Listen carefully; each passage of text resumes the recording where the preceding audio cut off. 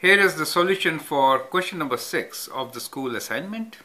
The demand equation for a new product is P equals to minus 3x plus 25, where P is the price in dollars and X is the number of items sold in thousands.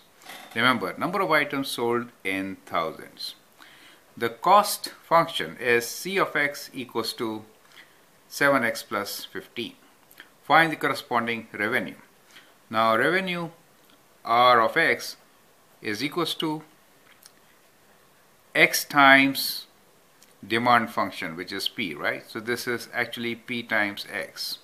So revenue will be in thousands, right, of dollars. Find the corresponding profit function. Now profit function is revenue minus cost, right? So revenue, whatever you calculate from the part A, take away the given cost, which is Cx. How many items sold should be sold to maximize the profit? So in this profit function, you should do completing the squares, right? So that you get the maximum profit. So start with the quadratic equation which you're going to get for profit and do completing the squares. For break even, you need to equate profit to 0. That means revenue is equals to cost. That is for break even. And here you should maximize using completing squares. So complete squares. So that is how this problem should be done, right? Let's write down our equation. Here revenue is equals to P, which is minus 3x plus 25 times x. That gives you a quadratic equation of minus 3x squared plus 25x, right? Profit function will be revenue minus cost. That means minus 3x squared plus 25x minus, good to write it in brackets, 7x plus 15. And then when we simplify it, we get minus 3x squared, 25x minus 7x gives us plus 18x, and minus times plus is minus 15, right? To find the maximum of the profit, so we need to have maximum of px. To find max of profit function, it'd be at minus b by 2a. So if I use, you have to do completing the squares to get right. But anyway, I'm just giving you the answer, and that should be at minus b by 2a. That should be minus b, that means minus 18 divided by 2 times minus 3.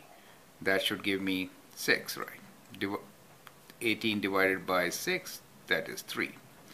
So at x equals to 3, that means 3,000 items, right? You'll get maximum, and you know, that's how it should be. And you know how to do completing the squares. First step will be you have to factor out minus 3, right? Let me just show you that also here. Minus 3, you're getting x squared minus 6x. And then what you have to do is half of this, add and subtract square of that. That means half of 6 is 3, so add and subtract 3 square, right? Minus 15. So these first three terms form a perfect square, right? And then which is of course x minus 3 whole square. And when you open it, you'll get minus 3 times this, and minus 3 times square of 3 is 9, so you get plus 27 minus 15, so you get that answer, 3. Okay, now as far as break-even point is concerned, you have to equate the equation to 0. That means P of x equals to 0, and break-even, you can even factor this and then get the answer. So that means you could do minus 3 common for the whole equation, right? You get x squared, and 18 divided by 3 is 6 with a minus sign. Since we took minus 3 common outside, this becomes plus, right? 5, right? So the two numbers which will give you product as 5 and sum as minus 6 are 5 and 1, right?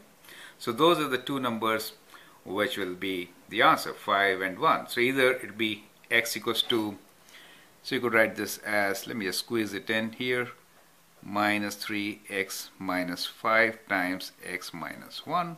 So the answer could be either 5 or 1,000. Remember to write thousands of dollars, okay? So X has to be in thousands, profit in thousands of dollars. That's how you should be doing this question, okay? Thank you.